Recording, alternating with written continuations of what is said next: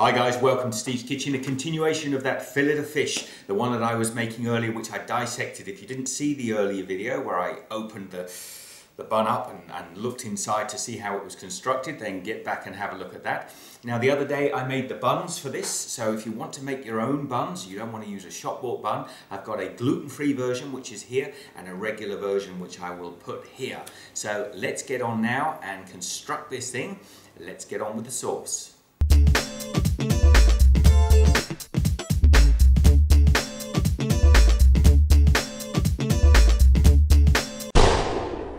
As with almost every McDonald's sauce, we're starting with a base of mayonnaise, but I'm going for homemade fresh mayonnaise, which you've seen me make on my channel before, but I'll show you very quickly how it's made.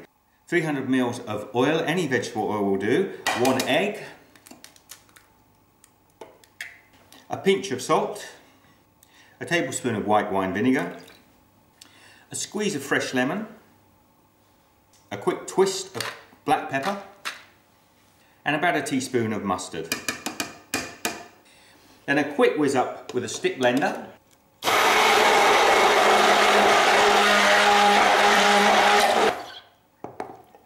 And within a few seconds, you've got a lovely homemade mayonnaise, which is, by the way, much tastier and much healthier than anything you'll buy in the stores.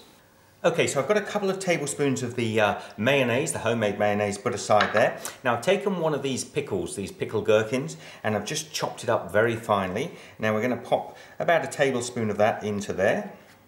And I have to remember that the sauce with the fillet of fish was very sweet. So I'm just going to add a teaspoon of superfine sugar in there as well.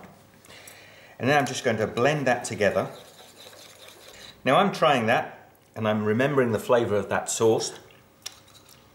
It's perfect, but it needs a little extra vinegar, so I'm just going to put about half a teaspoon of white wine vinegar, or any white vinegar will do.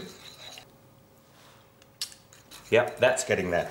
Now, I'll leave that sauce aside to infuse the flavours into the mayonnaise. So now we need our filleted fish, okay? So I've got a piece of fish here, it's about 150 grams. It'll make comfortably 3 fillet of fish.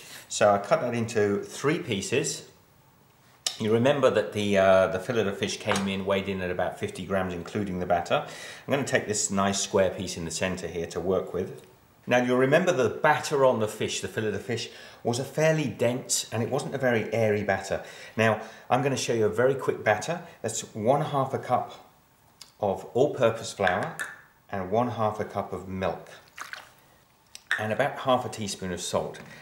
Now, of course, if I was making a quality batter, there'd be eggs and beer and all sorts of seasoning in here, but this is a plain batter. It doesn't want to be too strong. If it's too thick for you, I mean, that's the sort of consistency we're looking for. You can always adjust the milk slightly. So I'm just taking my piece of filleted fish here, and I'm just patting it dry with a paper towel, and I'm going to take a set of tongs and just dip that in there and coat the batter over the fish. And then we're going to take that out and pop that in our fryer. Okay, so I'm frying this up on a shallow frying pan. I've got about 1 inch of oil in there, which I'm heating up. I want it to come up to about 190 degrees Celsius. I think that's about 350 or 375 degrees Fahrenheit. But you can test it by just dropping a little bit of bread in there. And if it sizzles like that, you're pretty much sure your batter's going to sizzle too. So now I'm going to take our piece of battered fish, and I'm just going to gently lay it in. I'm not going to drop it in all the way. I'm just going to let the batter start to get solid on the edge, and then lay it gently into the oil. And we're just going to let that fry until it's golden brown for about 3 or 4 minutes, so that the fish is cooked. So you'll see after about 3 minutes we've got this lovely golden brown batter. I've got another little piece in there, so I'm just going to lift that out now and pop it onto a bit of kitchen towel just to drain. So now let's construct these fillet of fish. Now this roll is my homemade dinner roll, and you'll see there, it's beautiful. It's not pappy and papery like the other one. And this is my gluten-free roll. Now I'm going to put a full square of cheese on here because I think McDonald's are a little bit stingy on the cheese, and I think we should have a full piece. Now I've got 2 pieces of fish. One here, the first one that I fried off, was done in a regular batter. This second piece I did in a gluten-free batter. So same recipe as before, but I've just used gluten-free flour on it. Fillet of fish sauce, or my homemade mayonnaise fillet of fish sauce on there, and I'm not going to be too stingy with it, guys. I think it should taste through. So we've got this very strange combination of cheese and fish, but with this delicious sauce. And we can pop the lids back on our buns, give them a firm push down. Same with the gluten-free. So there you have it, guys. There is my fillet of fish. There's my gluten-free, a strange looking little bun that one is, but I can tell you it's going to taste great. And this one here, if we had it in the box, it's a little bit fatter than the regular one. But doesn't that look nice compared to what I bought out of the original box? And there it is. I'm going to give this a try now. I mean, there's clearly a lot more fish in that, and I bet it tastes a lot tastier. Let's give this a try.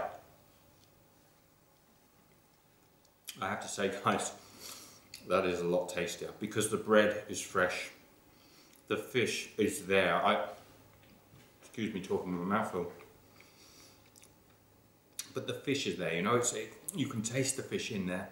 It's a lovely, strong, oh. And let's go for the gluten-free.